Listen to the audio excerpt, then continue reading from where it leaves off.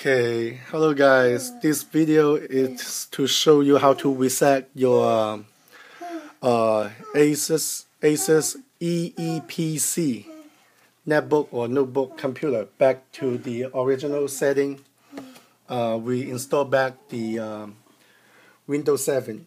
Just 3 easy steps to reset everything back to the original factory setting. And I have found some videos in on YouTube, and they were not very useful and very complicated. So these are just 3 easy steps that you can reset everything back to the original setting. Okay. Before these 3 easy steps, actually there's one more easy step. All you have to do is press restart your computer and press F9. So let's do that. Restart and press F9. All right. See what happens.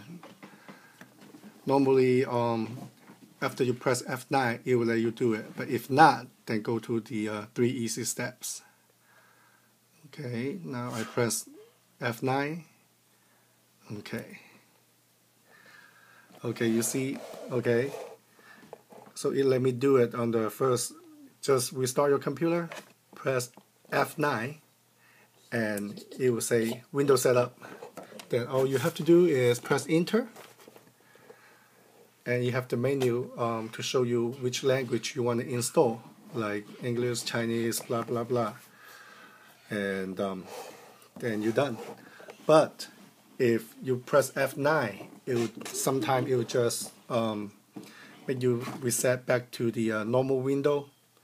Then you have to follow my step, which is restart your computer, press F2, and we'll do that later.